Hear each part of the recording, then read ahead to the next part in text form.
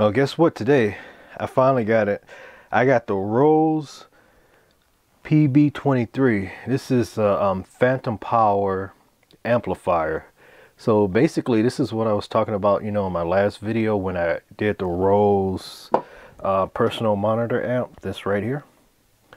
Well, and as I said in the video that this is not a preamp. This is just a monitoring system, and it has microphone level adjustments, but the thing is it's missing phantom power. So now I have this is phantom power. And again, this is the same brand. This is a Rose, and I was really impressed by the quality, the build quality, and the sound quality of Rose products. So I decided to get a preamp. So I was able to find one of these online really cheap, and I went for it and got it.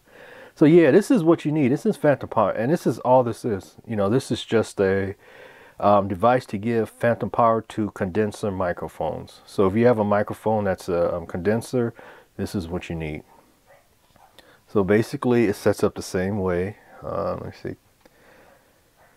The microphone goes into the as you can see, the input, and the other end goes into the camera or goes into the device that you're recording the sound. So yeah, I just got this the other day. So this is the PB23 by Rose Phantom Power. So yeah, I'm going to see if I could hook it up, get it in focus. I'll see if I could hook this up to my Rose monitoring system. See if that works. Because that's what I need, I use condenser microphones. So if you use a microphone like this, which is a condenser, it needs to be powered. So this is why you would need a phantom power adapter for this type of microphone. So yeah, I'm going to try it with this one and see how it sounds. So yeah, this is just a quick video that I made. I want to show you guys. I just got it.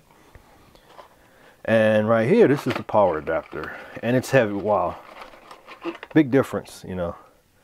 This is a real power adapter, not like the the other ones that come with the Rhodes, the monitor amp. Like this one came with a tiny adapter. I'll show you the difference real quick what I mean.